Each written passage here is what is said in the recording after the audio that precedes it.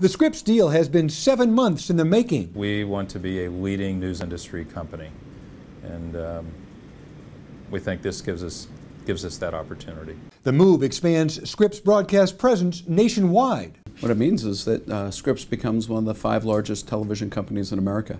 Scripps was built on newspapers 135 years ago, but that's changing. It's a big moment for Scripps as a company. Scripps has been comfortable becoming a different company nearly every 10 years, according to Chairman, President, and CEO Rich Bainey. The media industry is dynamic and changing, and we've adapted all the way along the way, taken advantage of opportunities.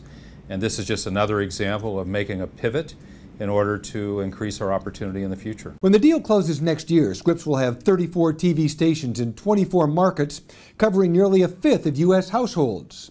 Brian Lawler, Scripps Senior Vice President of Broadcasting, says top 50 market additions include Milwaukee, Nashville, and Las Vegas. We've become a coast-to-coast news organization and a coast-to-coast broadcast company.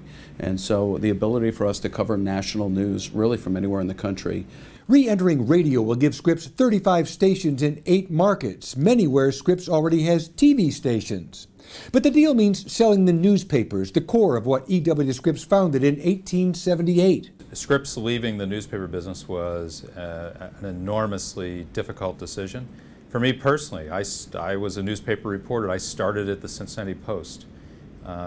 That's what created my makeup and the way I think about the business. The new Journal Media Group includes newspapers in 14 markets, among them the Pulitzer Prize-winning Milwaukee Journal Sentinel.